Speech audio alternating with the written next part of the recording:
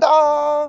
Welcome to a CareCollab. Today I am teaming up with Todd's Tropicals, and Chlorophyll is the new black, and we're going to be talking through our Laelia lundii. So if this is an orchid that is of interest to you and you are wondering about how to take care of it, I'm here in southern Spain, very, very far away from where she normally comes from, Brazil and Bolivia. And if it's an orchid that you have and it might not be growing very well for you, I hope that this CareCollab with the additional videos that are in the link in the description below will be of help so that your Laelia lundii can progress and grow and give you as much joy as she's giving me. And the third option would be, if you don't have it, and if you are wondering if you could take care of it, then I hope that these videos will help you to make a decision with regards to maybe getting it and how you can grow it in your climate. So thank you very much for being here. I appreciate your time. Let's get right into it. First of all, this little Laelia comes with a lot of names. You can find her under Laelia regnellii, Laelia reichenbachiana, Cattleya lundii, Sophronitis lundii,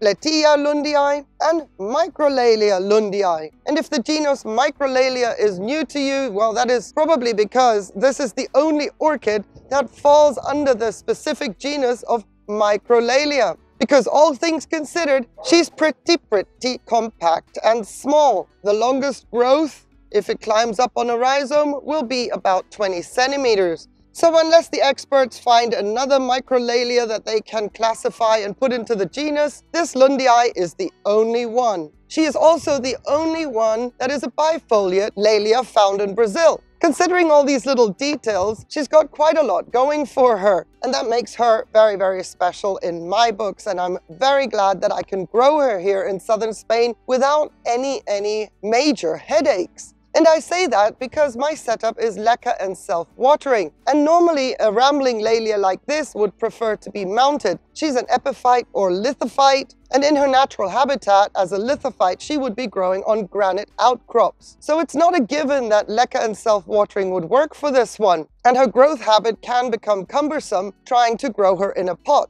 But she had absolutely no problem settling in to this setup.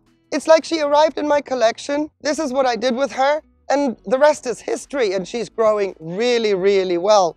Based on her altitude in her natural habitat of 740 meters up to 1,000 meters, she's considered a warm grower. Now, my temperatures here can range from 5 degrees Celsius all the way up to 40 degrees Celsius during the hottest months of the year. But I do not expose her to the low temperatures, so her location throughout the year is always somewhat protected. In the winter, she is indoors, where the lowest temperatures will be around 17 degrees. And in the summer, she is outdoors, where she is protected from the harshest elements that my climate provides. And when I say harsh, I don't have humidity. And as an epiphyte lithophyte, humidity is quite important. And if it's not the humidity, abundant rainfall would be important. So my compensation here was my setup. And that is possibly why she's doing so well, because she has enough ambient humidity around the pot, and the roots are appreciating it because they went straight into the pot. You can see by her growth habit how she is starting to go up, and then aerial roots will appear.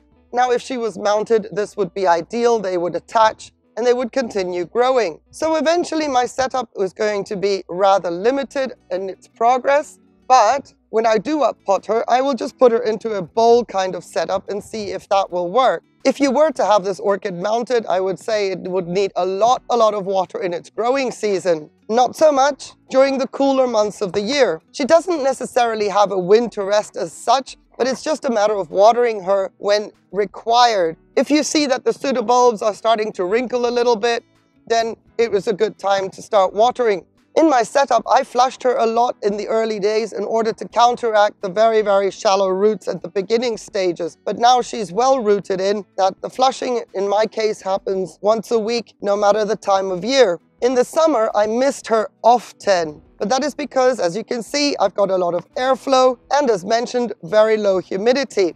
And you can also see that new roots will fail if they don't get enough ambient humidity. So in the summer, I do miss her a lot. But that is also the time of year where her new growths aren't actually active. So in this time of year, she's growing her new growths. There is no misting. the temperatures are cooler. The flushing does the work with regards to ambient humidity. By the time the summer comes around, these new growths will have matured a lot more, and then misting is not as dangerous.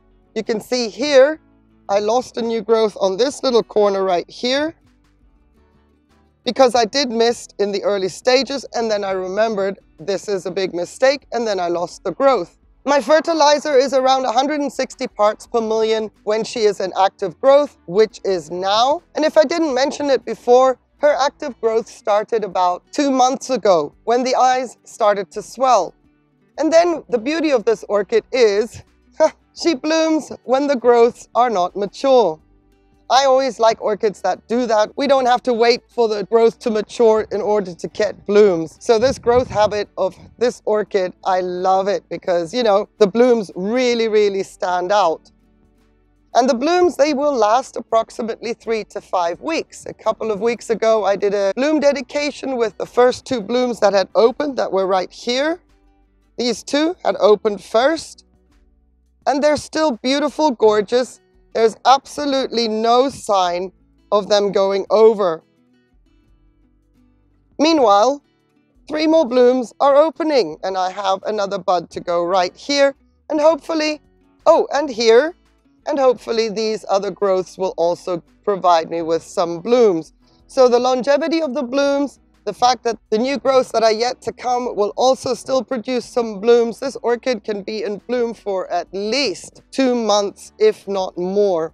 I don't have a fragrance this year, so I'm not sure why that is. I remember last year she had a fragrance. It was very sweet, very floral, but you had to stick your nose in it to appreciate it. But this year I'm not getting a fragrance. It is possible that that has to do with the amount of light that she is not getting at this point in time, because we've had some very, very gloomy, overcast days that didn't shine any light into the grow space where she's currently living. But it is a very sweet, delicate fragrance just when you stick your nose into the bloom. Speaking of light, in the winter, she gets as much light as I possibly can give her, even though she's living indoors. But the winter sun isn't as harsh. So the temperatures being a bit lower, the angle of the sun being a bit lower, she can have about 3 to 4 hours of direct sun during the winter time. In the summer, I don't do that. I have her protected under a very, very bright covered portico. Everything reflects white. So she's in super bright shade in the summers. When it came to pests, when I got this orchid, I had scale issues. That's the only thing I've ever seen on this orchid was scale. I haven't had any mealybugs or anything like that.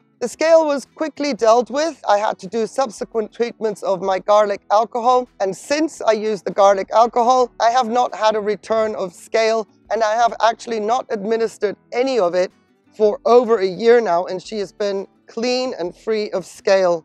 Now that she's in active growth, the fertilizer is going in, the flushing is on a weekly basis, but definitely no misting at all. She is classified as a rapiculus Laelia, but she differs so much from the other structures of a rapiculus Laelia I have in my collection. She is definitely unique in her own right, but super sweet. I hope that the footage that I have taken shows the chrysaline effect in the petals and the sepals. And I hope that this video was helpful, either if you're struggling with your Laelia lundii, or if you're successfully growing your Laelia lundii, or if you think, yeah, I want one of those in my collection, but I wasn't sure how to deal with her. Well, in my case, self-watering has proven super effective. Speaking of, if you have a Laelia lundii and you make videos and post them to social media, and if you're interested in joining in on future videos about Laelia lundii, please let me know in the comments. We will get in touch so that in future videos, we get to include you and your Laelia lundii and how you grow yours. If you're having difficulty with your Laelia lundii, then also ask away in the comments. I'll be more than happy to do a deep dive to get your orchid to grow as beautifully as mine.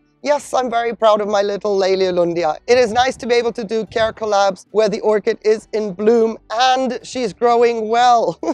So I really hope that this video was helpful. Thank you so very much for watching my video. I think that pretty much covers everything that I do with my Laelia. Should I have missed out on something or wasn't specific about something, comments are there for a reason. In the meantime, I really appreciate the fact you chose to watch my video, and I want to wish you a beautiful day on one condition: that you stay safe. Take care. Bye.